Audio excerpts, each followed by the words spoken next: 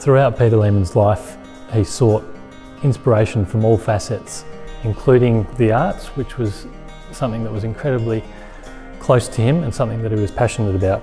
And in 1996, he decided to release a wine called 8 Song Shiraz, released after one of his favourite musical works, 8 Songs for a Mad King.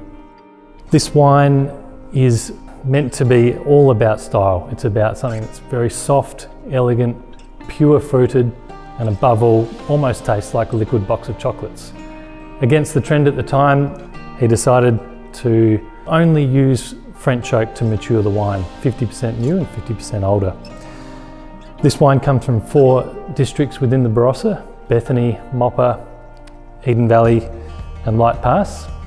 And what all 4 of these districts have in common is that they can produce a style of Shiraz that is classic 8 songs. The 2018 8 Song Shiraz, released after 3 years of age, is drinking beautifully now. However, will age gracefully for the medium term.